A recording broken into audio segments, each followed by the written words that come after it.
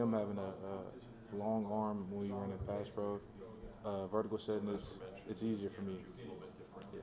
Moving to guard, what are some of the things that are different? Number one, and number two, why does it suit you better? Coach Thornton said he thought that suited you better, especially going to the NFL. So, what are some of the differences, and why is it better for you? Okay. First off, I get to put my hand in the ground now, so I'm coming off the ball with more power. And then it's a lot like less length on that side, so I'm going against more guys my height, and the fight happens quicker, and I'm pretty quick off the ball, so it suits me better for the next level because I can kind of shut the space down quickly, and that's what we're trying to do here.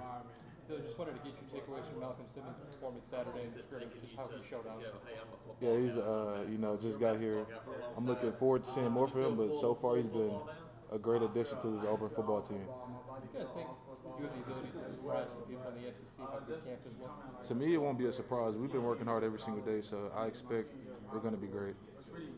Dylan, what can you tell me about Connor Lew just from